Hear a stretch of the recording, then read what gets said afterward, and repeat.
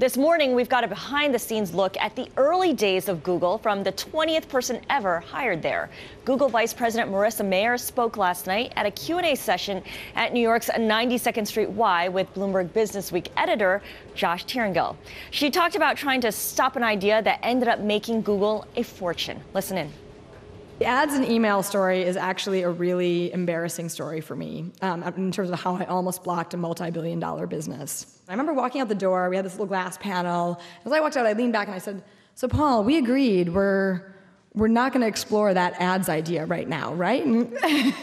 And Paul was like, "Oh, yeah. And I came back in at like 9 in the morning, logged into my email, and there were ads everywhere. Al Gore was coming by the office, and there was an ad for Al Gore books. And one of my friends had mailed me and said, "Do you want to go for a hike this weekend?" And there was an ad for hiking boots. And I was like, these ads aren't bad. They're at least relevant, if not useful. And so by 10:30, I decided I wasn't going to call Paul.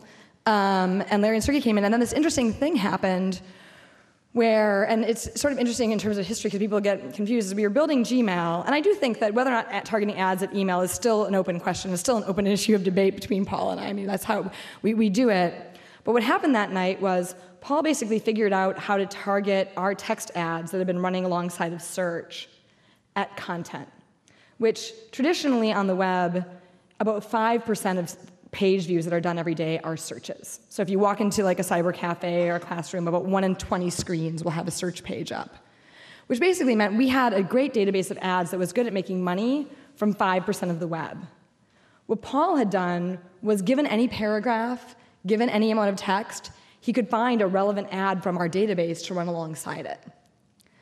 And so it basically was a way of taking our ads database and saying, we're not just going to put these ads on Google search, we're going to put these ads out on the web. So today when you see those blocks of textual ads that say ads by Google on the bottom, that's something called AdSense. And it was actually born that night.